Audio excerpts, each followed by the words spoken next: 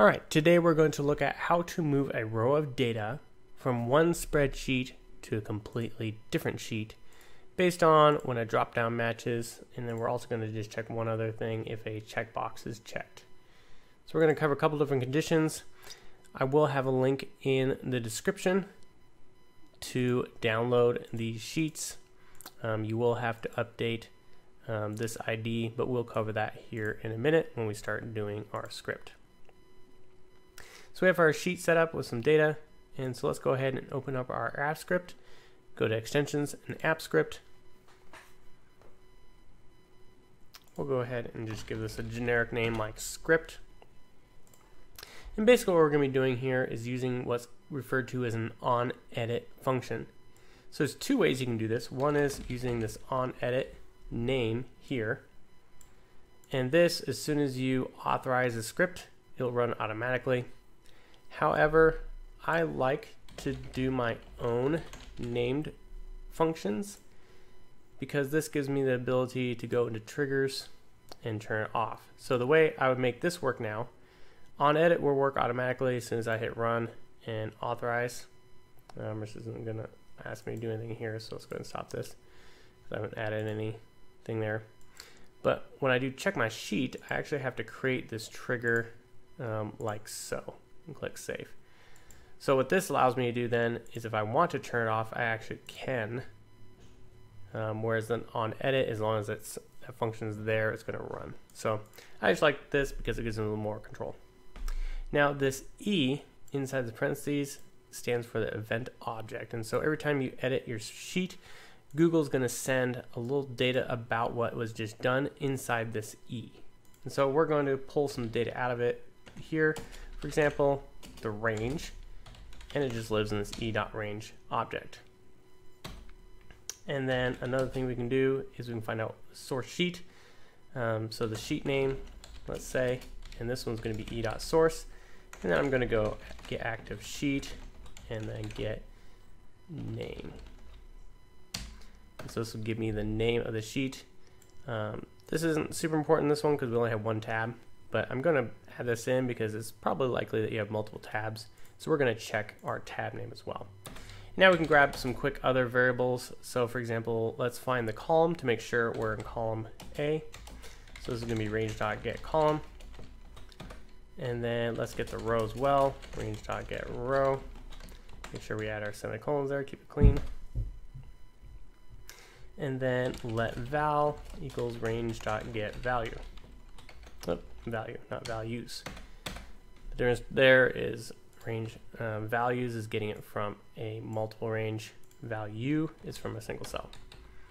All right, so now we have what we need to get started. So let's go ahead and open up an if statement. And so we want to check and do this only if our column is A or 1. And then we also only want to do it if our val equals sold. And then let's go ahead and check as well that our sheet name equals leads. The lead or leads? Leads. There we go. So now we're checking for these three criteria. So we have if column equals 1 and value equals sold and sheet name equals leads. Now if we meet all those criteria, then we want to go ahead and grab our data and move it to our target sheet. So before we get too far, let's go ahead and grab the ID from our target sheet, which is between these two forward brackets, the long alphanumeric. So we're going to copy that. And so if you make a copy of this for your own project, make sure on your new target sheet that you grab this ID and update this in the script. I'm going to go ahead and put it up here at top. And so make sure to update this when you copy this project. All right, so first of all, let's get our data. So we're going to go let SS or spreadsheet, and then we're going to get spreadsheet app, get active spreadsheet, and then let sheet equals get sheet by name and sheet name that we already grabbed. So this SS stands for our current spreadsheet that we're in, which is this one, because that's the one that this script is living in. And then we're getting our sheet by the sheet name here that we already had, which should equal leads if it passes this function. All right, so now we can get our data. So let data equals sheet.getRange. And then in our range, we specify row, column, etc. So we already have our row right here. So we're going to select row. And then column, we can do a couple different things. So I'm going to start here. I'm just going to grab the whole row, excluding this one. And then we're going to move it over with that status. But this is going to be easy to adjust if we needed to. So column 1, and then number of rows 1, and then how many columns we want to return. So we got 1, 2, 3, 4, 5, 6, 7, 8, 9, 10, 11. Let's go ahead and put 11 in there, and then get values. If you remember, this is for a multiple range instead of a single cell. So now we have our data, and now we need to get our target sheet. So let's get our target SS. Instead of just SS, we're going to get target SS equals spreadsheet app again, but this time we want open by ID, and we have that ID up above. And then let target sheet equals target SS get sheet by name, and then we're going to have to grab the name here. So let's go ahead and grab this target, and then copy that in there. And then finally, we can just say target sheet append row and data. So there's two ways to do this. We can do append row, or we can do get range, target sheet, get last row, plus 1, 1, 1, and 11, set values and data. Or we can do this, and actually I need these brackets around here. I'm going to record a video here shortly about arrays to help explain this, but in this case, if we do append row, we're going to need to wrap this in those brackets. So we can use either one of these methods. Obviously, you can see append row is much simpler and shorter, and it works as long as you're using all the same rows. So if, for example, we want to get rid of this status here, but we still have this first column here, if we do append row, it's going to automatically put it starting in that first column. So for now, we're just going to use append row because it's going to use what we need. But I'm going to just comment out this other one with the 2 forward slashes. And you can see it turn green, which means it's not going to be used. And just so you know, I am using a add-on here, and it's called Black App Script. You can find it in the Chrome Web Store. Let's go to there. And Black App Script. Right here. This one's an awesome one to use. It helps your app script look normal. Otherwise, what it ends up looking like when you get in here is like this, which is a lot harder to read. So I like some of these in here. Cycle through a couple more. I like it more gray. There we go. All right, so this is going to work as is. So the one thing I'll need to do is authorize the script, and then I'm going to need to add my trigger. So I can do it either way. I can run from here, and it'll ask me to authorize, or I can go to trigger and add that there. So I'm just going to run it real quick here. It's going to ask for permissions, and then it's giving us this error because we're requesting access to a different sheet. So Google just has this warning here. So we're just going to run through this real quick, see and delete all your spreadsheets, hit allow. Now it's giving this error, and this is perfectly normal because it's looking for this E object, and we ran it from here, and so it can't find it. So next off, let's go ahead and create our trigger. And again, we already saw this before. Add this.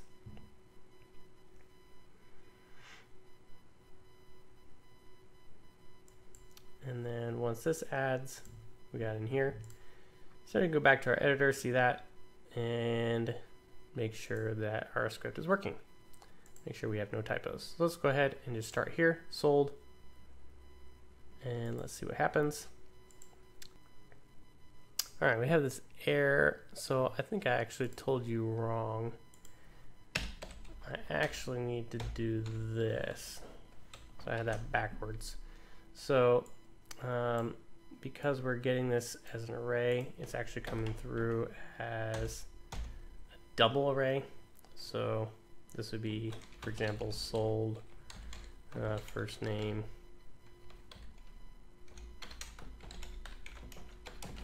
etc. So I actually need to get inside. So that's why I need this 0. So let's go ahead and check it out now, and it should work fine. Let me go ahead and delete this from here. And let's reboot this one. Just delete or backspace. And then let's go ahead and try this again. Sold. And there we go. Now it's coming through. Perfect. So what happens if, first of all, if we want to delete this row? Second of all, what if we want to make sure we actually have a sale amount before we let it move? So let's go ahead and check this out. So first of all, let's go ahead and look at what it means to delete this row. This is actually fairly easy. Delete row, row. So we already have the row here that that data was on, and then this delete row will delete it. So I usually like to do that after we get the data moved, just in case there's an error or a bug. That way we don't delete the data before it gets moved. So since we still have this data here, we'll check that out in a second. So let's do one more thing. Let's make sure that our sale amount is filled in. So what we're going to do here is another quick check. So let's actually get here. We're going to do one more check. So let's check the sale amount equals sheet, get range, so row, and then this is going to be, let's just type in column here, figure out what the column number is, 10. So we're going to get 10 and then get value. So what we're going to do now is another if, and we're going to check if sale amount is not equal to blank. And if so, we'll proceed. Now what happens if the sale amount is blank? So what if we selected sold and sale amount is blank? Now what do we want to do?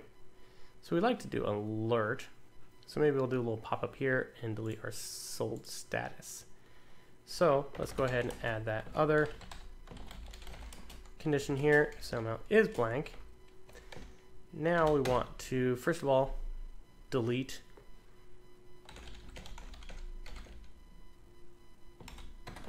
row, and this will be 1. And then let's do clear content. And so this is going to clear out all sold. And let's make a little toast here. So there's SS toast, and say fill in sale amount before moving row. And then we can add a little title here and a time. Let's say we want to show 5 seconds, just like that. So let's go ahead and check this out. So let's go ahead and refresh this one. So we don't have a sale amount, so we should get that error. So there it is, fill in sale amount before moving row. So we fill in our sale amount, let's say $100, and now we click sold. Now that row just disappeared, and let's check to make sure it appeared over here, and there we go. Now we have our full row over there.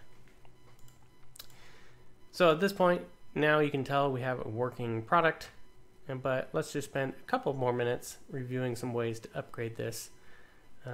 Just in one more way here, let's do the checkbox instead of by status, and then let's also just grab this data instead. So we're going to veer away from our append row, and we're going to go to our get range and see how we can take part of our data over. So let's go ahead and just leave this just the way it is with this extra column.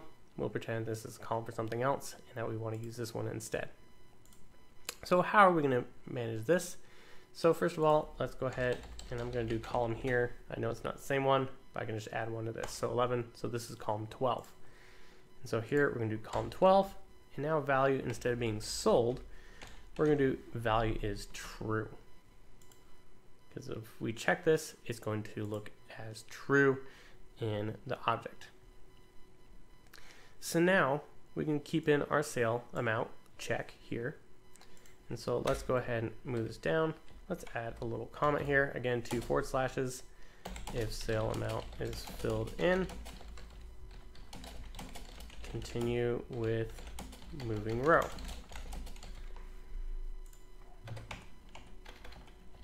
If sale amount is blank, do not move row and reset. In this case, it'll be checkbox. So let's go ahead and do that. So we determine is 12, and let's do uncheck. There we go. And so we got this part done. Now let's go back up here and figure out what we need to do here. So we have this status that's going to be empty, and so we can't use this append row. So let's go ahead and get rid of that, and let's move this one up here. So first of all, our data set here, we don't want to start in 1 now. We actually want to start in 2, which means we have 1 less column, so let's go ahead and change that to 10. And that means this one's also going to be down, and let's start with column 2. So just to make sure you understand that, if we go to target sheet, get range, we have 4 potential options. If we scoot down here, we have row, column, number of rows, and number of columns. So row, column, number of rows, number of columns. So this is the row, which is last row plus 1, so that'd be the first blank row. And then column 2 would be our starting one, 1 row of data and 10 columns of data. So this should do now the same thing, but just operating off of the checkbox instead. So let's go ahead and check it out. We don't have a sale amount here, so we should get an error again here. There it is, fill in the sale amount before moving row. And look at that, it unchecked it as well. Let's say this is 125. Let's go ahead and move to sheet and see if this one works as well. So it disappeared, so that looks good. And sure enough, there it is. We don't have our sold status, anything come over from there. So it looks like we're all good to go. All right, that is it for today. I hope that helps you to see that you can do quite a bit in app scripts, and we added some different conditions here to make this flow very seamlessly and smoothly with multiple conditions. So make sure to check out the other videos on our channel and hit subscribe to be notified when we post new videos. Thanks, and have a great day.